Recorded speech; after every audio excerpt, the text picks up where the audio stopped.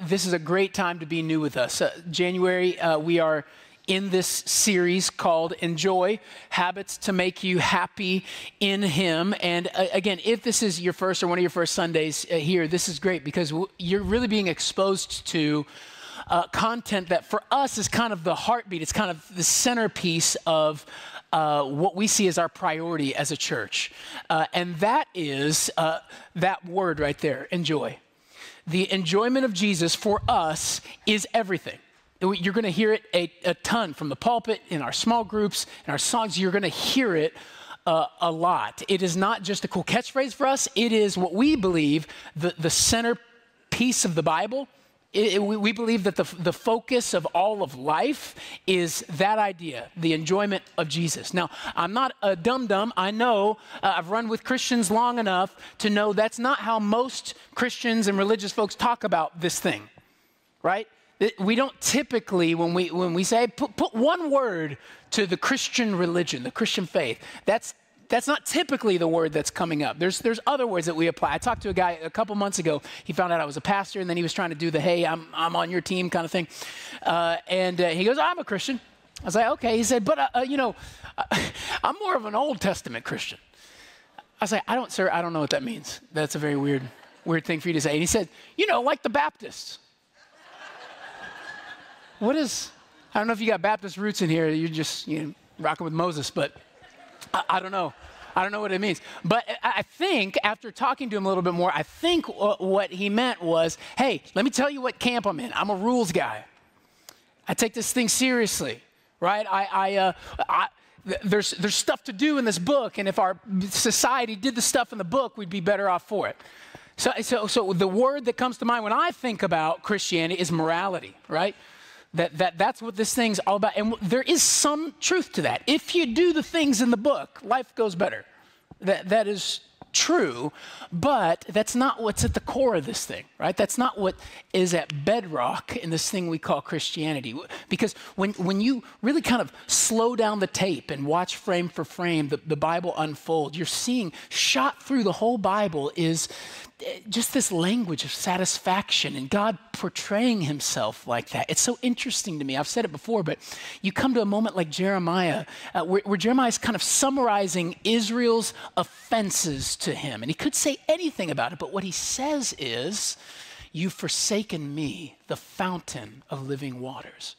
He could have said anything, and he could have said anything about himself, but he calls himself a spring of water. I'm like fresh water for you, and you don't want to drink. And then you come to the New Testament. And Jesus starts picking up that language, and he calls himself things like living water and new wine. And John 6:35, Jesus said to them, I'm the bread of life. He who comes to me will never hunger. He who believes in me will never thirst. He grabs all this food and drink language, and God is doing that in the Old Testament. Jesus is doing that in the New Testament. You go, what's that about? It's because when God wants you to think about him, he wants you to think about him like this. You're like a cool drink of water to me. You are meant to satisfy my deepest longings. You're meant to awaken my spiritual taste buds. You're meant to quench my soul's thirst. That's how you ought to think about this thing we call Christianity and this person we call God. That is who he is, and that is what he's accomplishing in us. He is intending for you to enjoy him. That's what this thing is.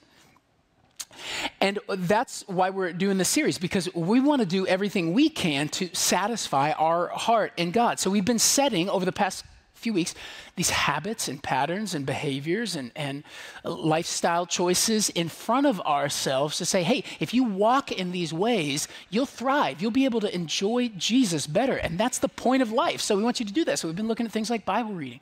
We've been looking at things like prayer. Next week, we're going to be talking about the importance of the gathered church. All of these things are rhythms, rituals, habits, behaviors, and practices that are meant to awaken in you enjoyment in Jesus. But now there's a flip side to that coin, right? Because if that's true, that there are rhythms and habits and patterns and behaviors that can awaken joy in Jesus, the other side of that coin is there are rhythms and patterns and habits and behaviors that can kill that joy, that can squelch that joy, that can rid you of that joy in Jesus. And that's what we're dealing with today, I want to think with you about one massive category of things that is killing our joy in Jesus, and then to strategize with you about how to kill it. And the thing that the one massive thing that is doing that in us is sexual sin. Sexual sin. That's the framework this morning. Now, let me just say this to start.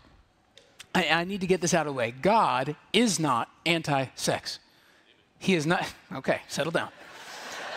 He is not anti-sex. He invented it. You don't invent it and then hate it. He made it up. He gave it to us. There's a whole book in your Bible about it. All the teenagers in here are like, what page is that? What is that? That's in here?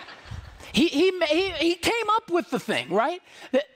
But he gives that good gift of sex to us in a context, right? And it's in that context he's meant for it to operate, in the context of a committed covenant of marriage between a man and a woman for life. You put sex in that context, or with those borders, it can come alive for you. It can really come alive for you. You take it out of that context, outside of those borders, and it will kill you. It's that dangerous. It's like a fire. You've heard that analogy, right? Sex is like a fire. Fire in my fireplace means warmth for me and my family. It means coming around during Christmas time. It means roasting marshmallows. Fire in my bathroom means I buy a new house, right? That's what it means. You in its context, it works. You take it out of the context, it will kill you, right? It's a very sacred and important and beautiful thing, and it works with the borders. And that's what sexual sin is. It is sex outside of its context.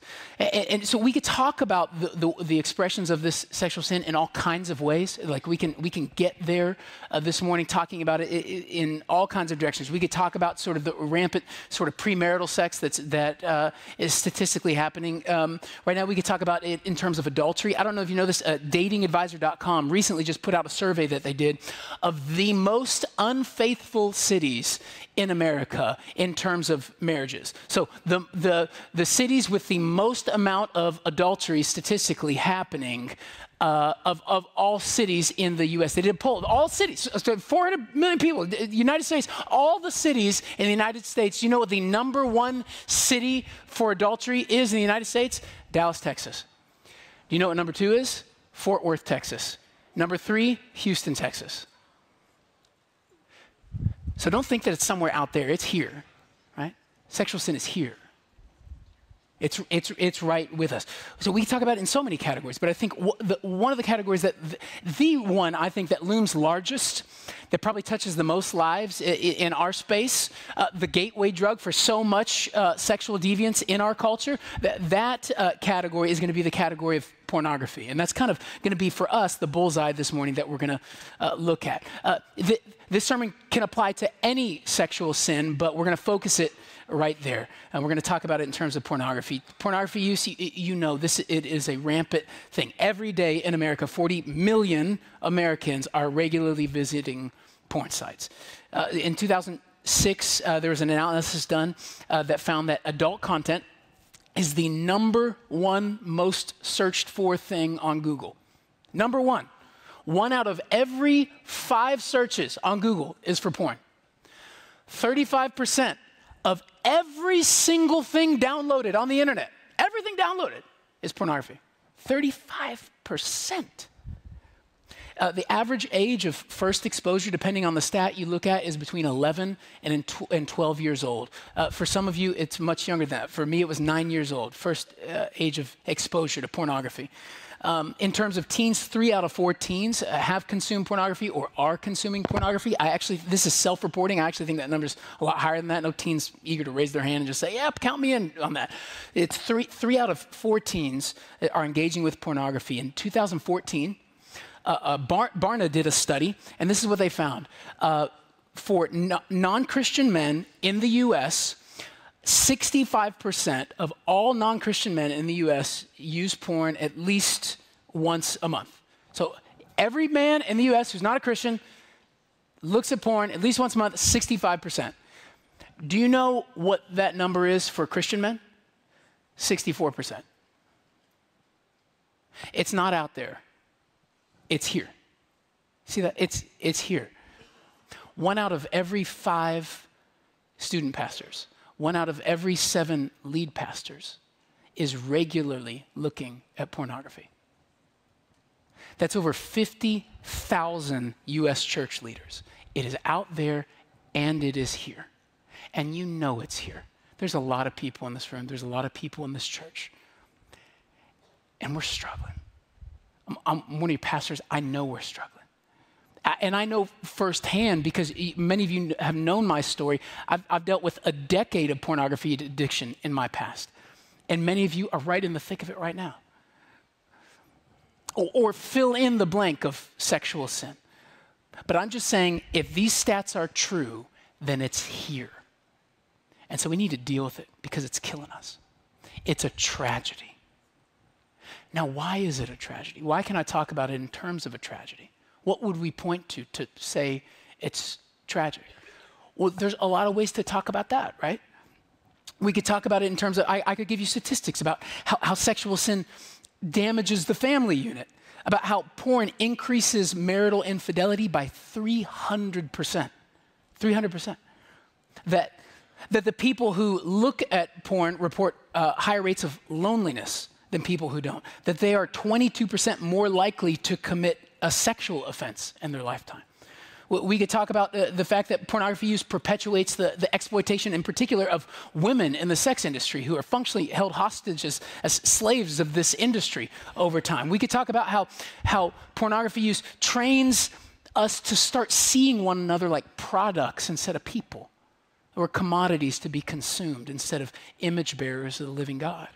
We could talk about all that is tragic, but that's not the main reason that pornography and sexual sin is tragic. That's not the main reason. The main reason it's tragic is because it tells a lie that God doesn't satisfy. That's why it's tragic. Especially for the Christian church, because it tells a lie to our heart and to the watching world that he says he's enough, but I don't think so. He says he's the fountain of living waters, but I'm going to that well, the broken well. I'm drinking from it because I don't believe it. That's the tragedy of porn. It tells a lie about our God that he cannot satisfy us. And I don't want to tell that lie. And I don't want us to be a people who lie. I want, with our lives, to tell the truth about the living God. I want my kids to know Dad doesn't look at porn because Jesus satisfies the deepest parts of his heart.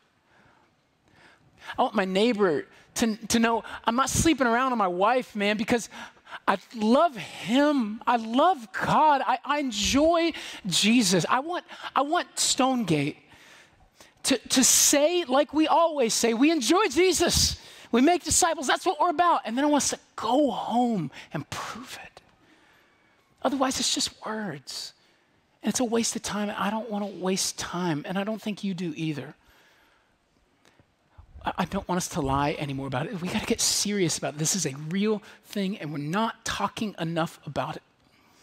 And so that's what we're going to do this morning. We're going to deal with it. I want us to look at maybe the single best chapter on enjoying God in the whole Bible, in my opinion, anyways, Psalm 16. And what we're going to do is simple. We're just going to ask this question of the text. How do we fight for a life of sexual integrity so our heart can be happy in him? How do we fight for that? Psalm 16 is not about porn. It's not about sexual brokenness. But this psalm gets at the root of what enjoying God looks like. And so I want us to bring that question to the text so we can apply it to our lives. And what we're going to see as we work through the psalm is there is 3 measures that the psalmist David takes in order to keep his heart delighting in God. There's 3 things that we're going to see him do and walk in that are going to keep his affections hot for the Lord. And it's these. Here's the movements this morning. We're going to see that we are to flee from, flee to, and flee with. That's the movement. And it's not just Psalm 16, it's really the whole Bible, but we see it here too. That we are to flee from, flee to, and flee with. Now, I'll flesh that out here in second. But if you have your Bible, get it out. We're going to be in Psalm 16, starting in verse 4. And we're going to consider this first part one, that we are to flee from sin in our effort to delight our hearts in God. For us to be happy in God, we have to run from sin. Here is verse 4. It says this. The sorrows of those who run after another God shall multiply. So the psalmist, he's looking around and he notices a group of folks who he calls those who run after another God. And he's seeing a group of people who are worshiping what in his day were pagan gods, pagan idols. He's seeing them and he's making an observation about them. He's noticing something. And what he's noticing is that it's making life miserable for them. Their sorrows, he says, are being multiplied. One of the first steps for you and I fleeing sin is this. You need to have a clear-eyed view of the havoc sin wreaks on a human life.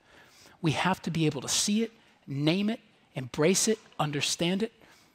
We have to know what the repercussions are. That's what David's doing. He's looking around, he's saying, you're chasing that God and it's killing you. It's destroying you. The sorrows of those who run after another God are being multiplied. I'm seeing this firsthand right now. I'm walking with a friend of mine who gave me permission to tell this story. And he loves Jesus. He's fighting to walk with Jesus. But sin, and sexual sin in particular, pornography addiction in particular, has crept in such a way that it is destroying his life. And I'm texting with him and I'm getting updates and it's affecting everything. It's affecting his ability to have the job that he had. It's affecting his dating relationships, that he just can't interact with women normally anymore. It's moved him to where he's engaging with prostitutes now. He actually just came out of a 12-week rehab clinic. It's costing him tens of thousands of dollars to get healing from it. One of the recent times that we were texting together, he told me in a text, I'm sure of this, if I don't change, I will either be in prison or be dead. This is a person who loves God, who's fighting for it, but that sin has crept in and it is killing him. And I hate that story and I'm praying for him. And if he's watching, brother, I'm praying for you even today that you would experience so much freedom in that. But I want you to hear this. It is good for me to know that story. It's good for me to remember that. To warn myself of it. We need to see it and call it what it is and know that the sorrows of those who run after another God, they don't go away. Life doesn't get easier. Sin wreaks havoc. It will destroy you. It will multiply your sorrow. And so he says after that, their drink offerings of blood I will not pour out. That's weird. We don't talk like that. But he's talking about a cultic ritual, like a sacrificial ritual. And he's saying, I'm not going to sacrifice at that altar. I'm not going to pay, it's a way to pay homage to God. I'm not going to do that. I'm not bowing the knee to these joy killers, those fake gods. I'm not doing that. I'm not even going to take their names on my lips, he says. That's a Hebrew sort of idiom to talk about making an oath. He's saying, I'm not pledging myself to them anymore.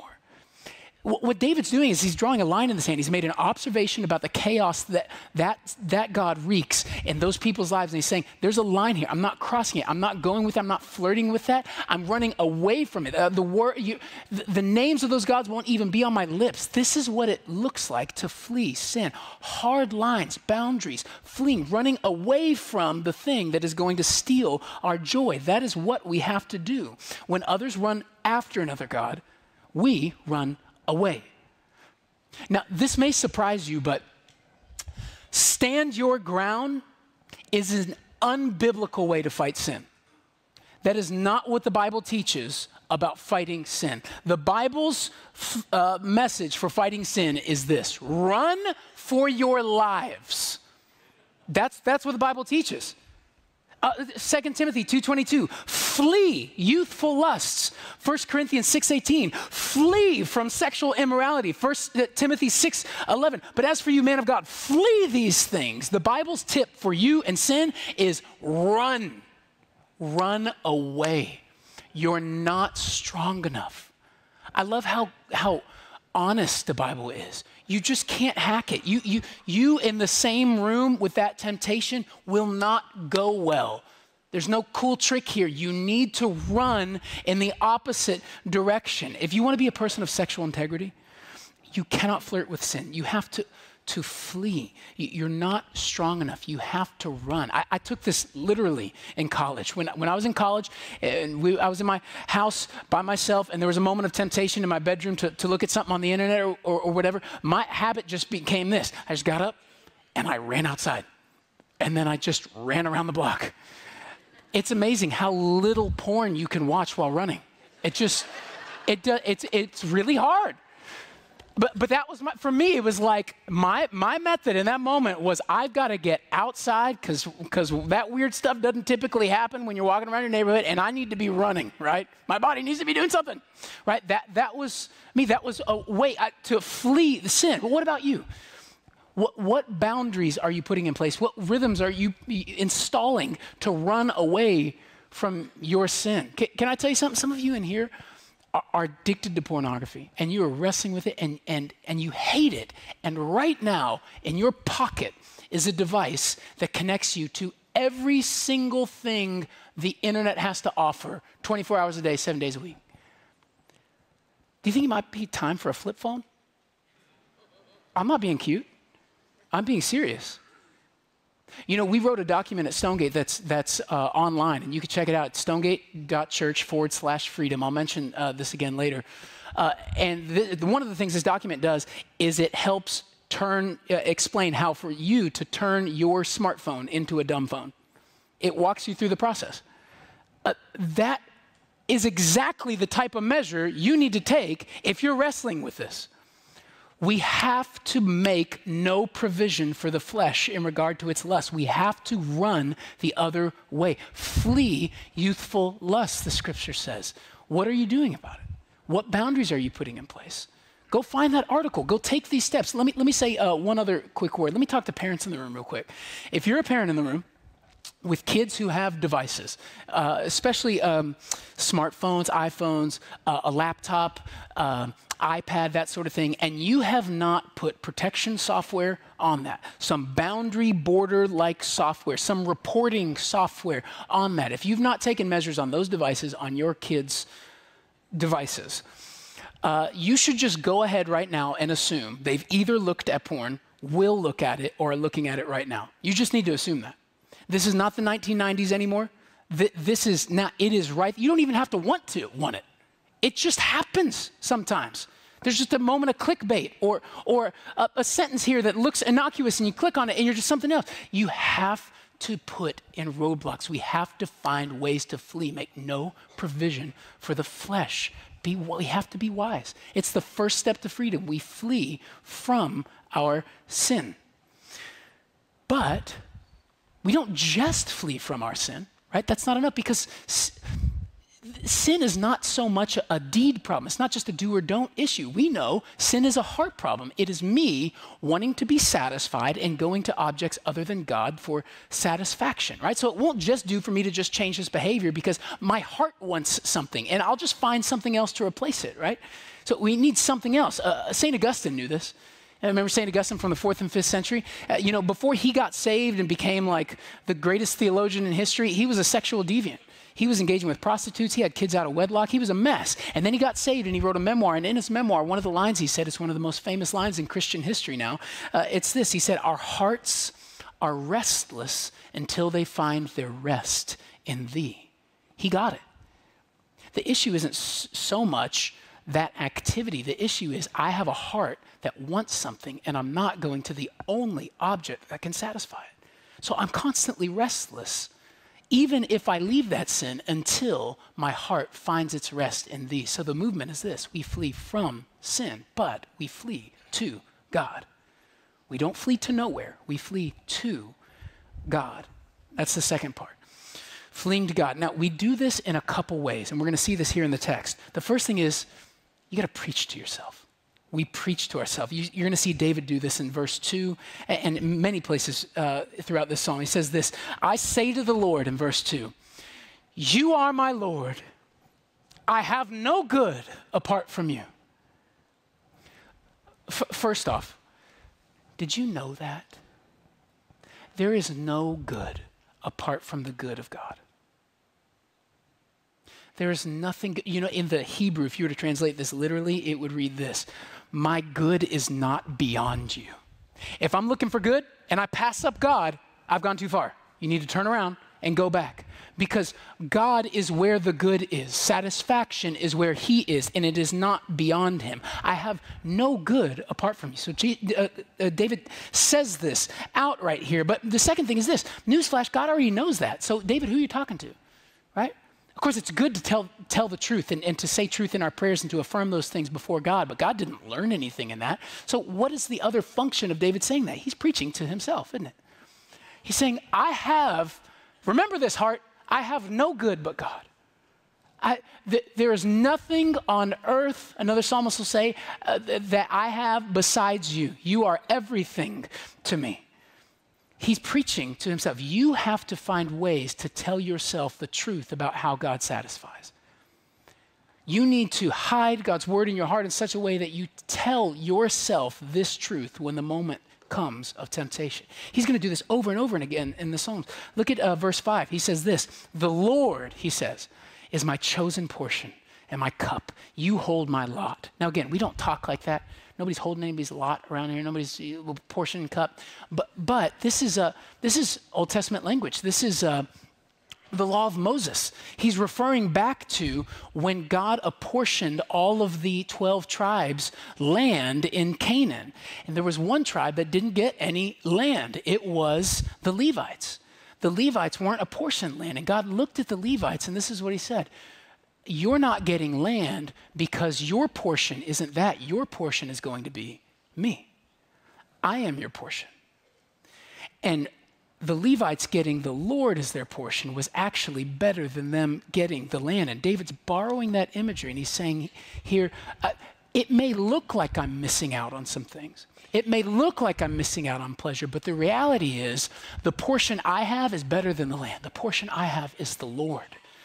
He is my portion and my cup. You hold my lot. Is it possible you're going to miss out on some of the pleasure the world has to offer if you flee from sin and flee to God? Yes, of course. But it will not matter if it is actually true that there is no good beyond God. God is offering himself to us to find delight. And we tell that to our hearts. We remind our hearts, I might not have all of this stuff. I might not be able to enter into that pleasure in that way, but it is more of a pleasure to be with God. Some of you are just going to have to believe that on faith, but it is more of a pleasure to be with God. Verse 2, verse 5, and then verse 11, one of the best verses in all the Bible. Memorize this verse, people. You make known to me the path of life. In your presence there is fullness of joy. At your right hand are pleasures forevermore. What a promise about who God is. In the Hebrew, the word joy there, where it says fullness of joy, it's actually in the plural. This only happens 2 times in the Old Testament to the word joy. And it's a way to emphasize something. It's kind of like the author's doing this. There is so much joy to be found in God's presence that I can't write it singularly. I can't say there's just one. There's the fullness of joys is how I have to talk about it, because there's so much of that to be had in God's presence. When you are with God, you are at the zenith of joy. At his right hand, the text says, are pleasures forevermore. I say this to myself all the time in moments of temptation. Here's my rhythm. When I feel tempted to sin and stray from God, I'm always saying something like, it won't satisfy me. Only Jesus can do that. I say that multiple times a day. I come up to something, I know, maybe I want to click there. Maybe I want to do that. It won't satisfy me. Only Jesus can do that. Only Jesus can do that. Because the fullness of joy is only in God's presence. And that is going to take me away from his presence. We have to tell ourselves, our hearts, the truth if we want to flee toward God. But that's not the only thing we do. It's not just enough to know some truths about God. See, we can't just preach to ourselves. We also have to position ourselves. And that's what we see from David in verse 8. Look at it right here. He said this: I have set the Lord always before me. Because he is at my right hand, I shall not be shaken. Knowing God satisfies is not enough. It's important for you to know that. But knowing that simply is not enough. David makes a decision to get close. He says, hey, I can set something before me. And the thing I'm choosing to set before me is the Lord. And I'm not just doing it once or twice a day. I'm setting the Lord continually or always before me. Right? He's changing the object of his attention. It's not just that I have some truth that I can grab onto. It's that constantly before me, I am setting the beauty and majesty of God right here. And it's so interesting. When he does that, the next thing he says is, because he's right here, because he's at my right hand, what? I shall not be shaken. There's a sturdiness that comes when you set up God in front of you. When it's not just some truth floating around here, but when I actually change my situation and circumstances so that the thing I am mostly gazing at is him. This happened for me accidentally in college. I went to college. We were in a house. None of us had any money, so we couldn't pay for cable. So we didn't have cable. There was no TV. We didn't watch anything. I come from a house where I was watching probably 3 to 4 hours of TV a day. Not watching pornography. I was just watching TV, just Seinfeld. Just mostly Seinfeld. And when I got to college, we just didn't have it. So what I noticed was I was out of the living room, I was out from that TV, and I was in my bedroom a lot more, and I was reading the Bible a lot more. I had more time. It turns out when you're not watching 4 hours of TV, you got more time. So I'm there and I'm reading, and I'll tell you this, it was the first time I accidentally started to get free of porn in that moment. Because it was the first time in my life that I was going a week, 2 weeks, 3 weeks, 4 weeks, 5 weeks without getting on the internet to look at whatever. And I was going, why is that? And it dawned on me, my object had changed. It wasn't that I was even deliberately saying no to pornography. It was simply that I was starting to set the Lord continually before me instead of all of the wasted time, wasted objects that I normally did. And it changed something. It actually gave me that kick toward freedom that I needed. So we have to tell our hearts the truth about who God is and that he alone can satisfy it, but then we position our lives in a way that we actually believe it. That's how we flee to God. So we flee from sin and we flee to God by doing it. How are you doing with this, by the way? What is it looking like for you? I'm telling you, freedom will not come if you are not changing the objects before your face. Are you in God's word? I know it's just like a dead horse around here. We talk about it all the time, prayer in God's word and being with God's. The reason we say it so much is because that's what the Bible says. You have to be in his word. You have to be hearing his promises. You have to be studying his character. You have to be treasuring the virtue of him and the beauty of him. You set him before you, something's going to start changing in you. As you run from sin and you start setting the beauty of God before you, you're going to change. It's going to happen. But it will not happen if just those two pieces are there. Because the text tells us one more thing. It's not just enough to flee sin. That is great. It's not just enough even to flee sin by going to the Lord. Yes, we need that. Yes, everything I just said. But we also have to flee with community. We have to do that in the context of other believers. Let me show you what I mean. It's interesting here. There are two groups of people named in this psalm. The first group we met a little earlier, they were the ones that he called those who run after another god, right? And that group of people, David says, hey, their path is folly. I don't run with them, right? That's not his crew. He doesn't go with them. But he does have a crew, and it shows up in verse 3. His crew is this. As for the saints in the land, they are the excellent ones in whom is all my delight. For you to fight sexual sin, you need a change in community. Community, who you run with, has everything to do with your sexual integrity. Everything to do with it. It will not change without this. You need the saints. In the text, he calls them the excellent ones. In the Hebrew, that word, it can be translated either excellent or noble or magnificent or majestic. You run with any majestic folks? You ever walk into a room with a group of folks, they're like, those people are majestic, right? That's who you need in your life. Folks who are noble, folks who have character, folks who love God and love you, and they really do fight sin. You need a tribe of people with you who you can say, they're the excellent ones. ones, in whom is all my delight. For me, this started in high school. As my youth pastor grabbed me, started discipling me, walking me through the word, I got to watch him walk with Jesus, and I started walking in his footsteps. I got to college, my roommates became my accountability partners. We started fighting sin together. We started praying together as a household. We went out and evangelized, and we'd come back and we'd celebrate together. I had a group of people now that I could link arms with and fight sin together. We could fight for treasuring God together, and it changed everything for me. Joy in God, it's a community project. You cannot just be a Christian on an island.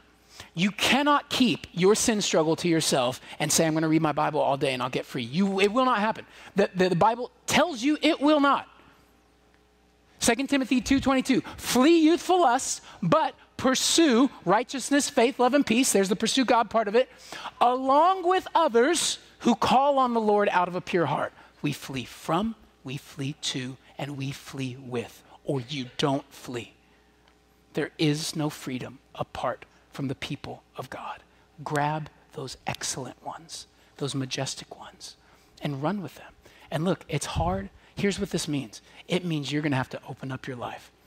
Sexual sin is shameful. We don't like to talk about it. It's embarrassing. Oh, I can't control my own body. It's a shameful thing. But you won't find freedom if you don't open your mouth and raise your hand and say, I need help. We're going to help you with this. We created an email address just for you. It's freedom@stonegate.church. If you just want to take a baby step in that direction, you can email that email address. It's only going to 2 of our pastors in our church.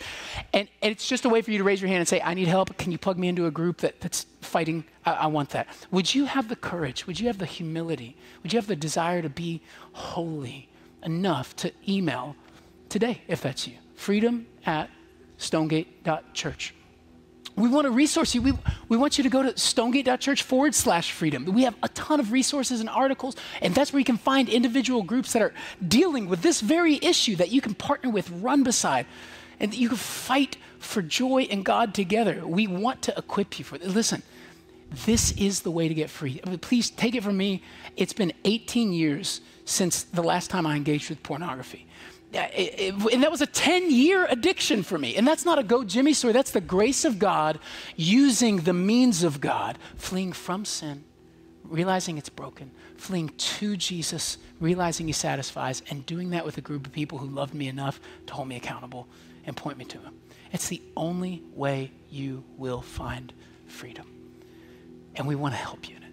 So take advantage of the resources and let's be free to enjoy Jesus together. Yeah? Let's pray. Father, we love you and we give you thanks for the promises that you've given us in the Word, that joy is not found beyond God, that pleasure is not found beyond God, that good is not found beyond you. And so God, keep us close, keep us right by you. We need you. We need to be satisfied in the Son of God.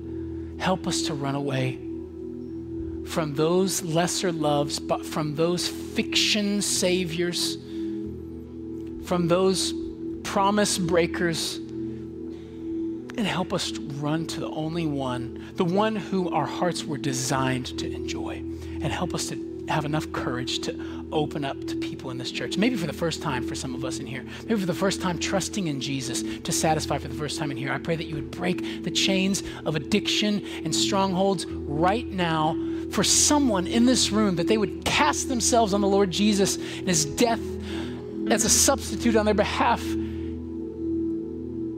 for the first time, so they'd be free and have your Holy Spirit and be able to walk in victory. God, would you do that? And as we sing, God, give us light hearts so that we can really enjoy you together as a family.